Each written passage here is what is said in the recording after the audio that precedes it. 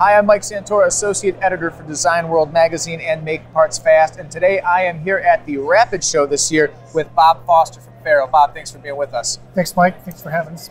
Okay, so can you tell me a little bit about what we have here today and what you're featuring at the show? Sure thing, Mike. So at the show, we're featuring our design scan arm. This is a 8-axis probing and scanning device that we just introduced a couple of years ago for our 3D design vertical. Basically, we can scan in color. We have a green laser line with 1,000 points. And when I hit that trigger, we're going to be collecting at about 120 frames a second or 120,000 points per second. So let me give you an idea of how this works. Hold the green button, pull it. You'll see we're getting full color with this. This 8th axis is really nice because I'm able just to rotate it with my hand and just keep scanning the part.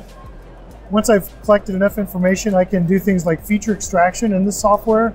We use the Geomagic softwares primarily with this to scan arm, but it does plug into a number of them.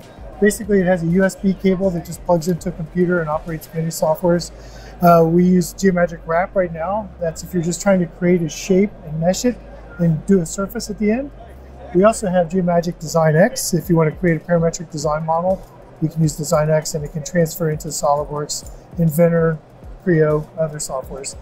Then we also have Control X. So if you've maybe 3D printed a part after you've designed it and you want to check the tolerance on it, you can do the same thing. Load the CAD model into the software, take a scan, do an alignment, and then do a color map just to see if it's within tolerance or not. So those are our 3 primary softwares. All of them work with our design scan arm. You can also go into PolyWorks. We also have our FARO product, Revenge, Cam2. Even on scanning, we still have a probe tip on the end. We can still do probe measurements if we want as well. So if we have this part tied down and we want some better accuracy, we can probe with this. This is a 3 thou device, 75 micron device, whether we're scanning or probing, so it doesn't matter. Easy to use, 2 buttons, green, red, start, stop. Very interesting. So now obviously it seems like there are quite a few different applications and industries that could find some value in this product. Are there any industries that are showing more interest than others? And what's the focus for FARO going forward? Sure thing, Mike. So we're primarily going with automotive, aerospace, medical devices. Anybody that has to capture, maybe a company needs to reverse engineer so they can retrofit into somebody else, a competitor's products. They don't have the CAD model of the competitor's part. They can put the part on there, scan it, create a model. That's the people we're trying to find. They have that need.